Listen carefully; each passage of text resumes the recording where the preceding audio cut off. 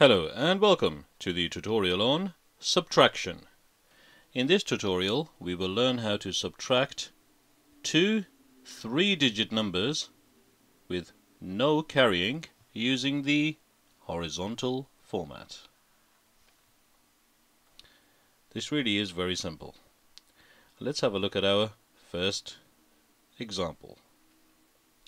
What is 568 subtract 234?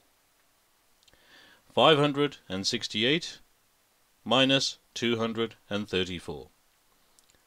Now, as you can see, each of the digits on the right hand side is smaller than the left. Let me show you what I mean by this. If we start at the units, we've got 4 units on the right and 8 on the left. Therefore, we can do this equation. We've got 8 minus 4 equals 4. So that's the units. So we can write this down on the right hand side. Okay, we're now going to do the tens. Now for the tens, we've got 6 minus 3. 6 minus 3 is 3. So that's the tens. And lastly, we've got the hundreds. We've got 5 hundreds minus 2 hundreds. So we've got 5 minus 2. 5 minus 2 is 3. And that's the hundreds. So 568 minus 234 is 334. So when there is no carrying, it really is very simple. Let's work through one more example.